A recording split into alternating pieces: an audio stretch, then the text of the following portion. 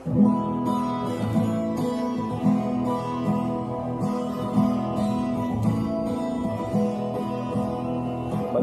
makinig, matuto. Manood, makinig at matuto. May aral natin ang kwento ng bayan ko. Magandang araw mga bata! Isang bagong paglalakbay na naman mula sa kaban ng mga kwento ng bayan ko ang ating pagsasaluhan ngayon na maghahatid ng kwentong kapupulutan ng aral. Ang babasahin nating kwento ngayon ay tungkol sa dalawang batang magkaiba ang katangian. Malalaman at matutunan ang kahalagahan ng pagkakaroon ng kababaang loob. Ito ay isinulat ni Jaine B. de la Cruz at Cecilia Santos ng Paaralang Elementarya ng San Carlos, San Luis, Pampanga.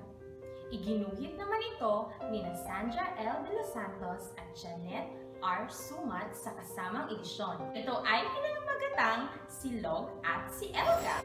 Binigyang buhay ng inyong mga lingkod, Jaine Tampos, April Sangrenes at Certie Lladones ng Zamboanga del Sur Division. Handa na ba kayong maglakbay? Halina't pakinggan natin ang kwentong Si Log at si Elga.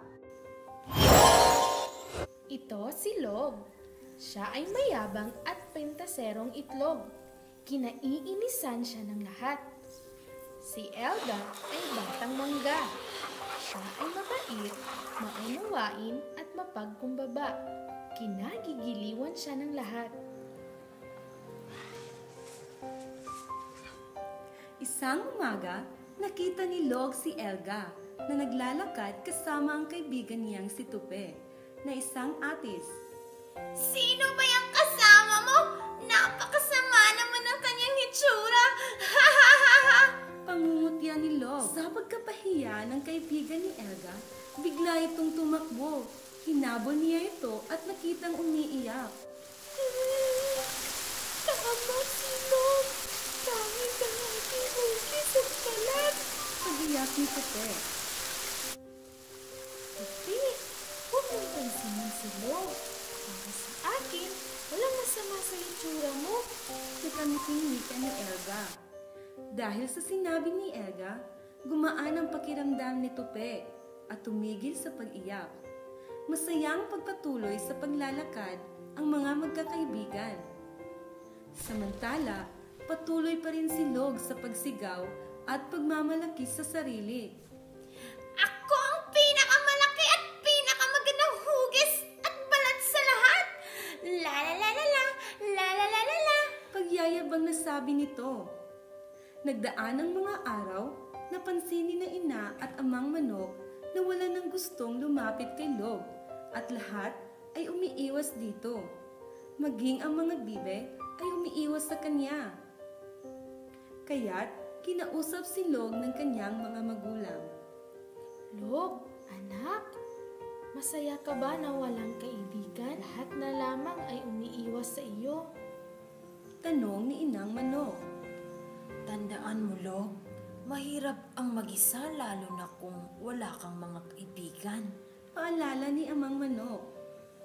Ngunit, binaliwala lamang ito ni Log. Nagpatuloy ito sa kanyang hindi magandang ugali. Bawat makita at makasalubong sa daan ay pinipintasan at pinagtatawanan niya ang mga ito. Ano ba naman yung mga hitsura ninyo? Nakakatawa! Malakas na halakhak ni Log. Isang araw, habang naglalakad si Log, hindi niya napansin ang isang malaking bato. Natisod at nadapa ito. Aray! Sigaw ni Log. Dahil sa malakas na pagtama ni Log sa lupa, nawalan ito ng malay. Pagkataon na napadaan si Elga sa kinuroonan nito. Nakita niya si Log na nakatumba at walang malay. Mabilis na tumakbo si Elga at tinawag ang mga kaibigan upang tulungan si Log na may uwi sa bahay. Pagkamulat ng mata ni Log, nakita niya na namasid ang kanyang inang manok.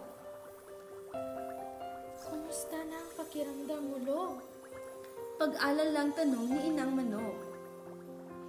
Masakit po ang aking katawan.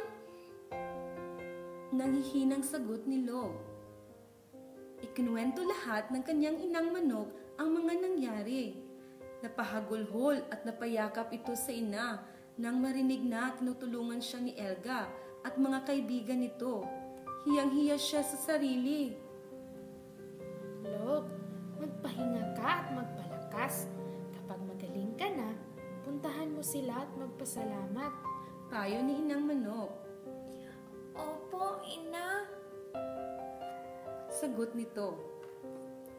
Nang bumalik na ang dating lakas ni Log, nagpasya itong puntahan sina Elga at mga kaibigan nito upang magpasalamat. Nadatna ni Log sina Elga at mga kaibigan nito na masayang naglalaro. Elga, nais ko humingi ng tawad at magpasalamat sa inyong lahat. Nahihiya ako sa aking mga nagawa. Wika ni Log. Walang anuman, Log. Masaya kami na natulungan ka. Halika, sumali ka sa aming laro. Sabi ni Elga. Sige, salamat ulit mga kaibigan. Masayang naglaro ang lahat. Mula noon, nagbago si Log Itlog. Naging mabait at magiliw siya sa lahat. At kagaya ni Elga Mangga, naging mapagkumbaba siya sa lahat. Dito nagtatapos ang ating kwento mga bata. Sana'y may natutunan kayong aral. Salamat sa pakikinig. Hanggang sa muli, paalam! Ang kaban ng mga kwento ng bayan ko ay mula sa amin ng Bureau of Learning Resources at ng mga Learning Resources Management Section ng Kagawaran ng Edukasyon. Manood, makinig, at matuto.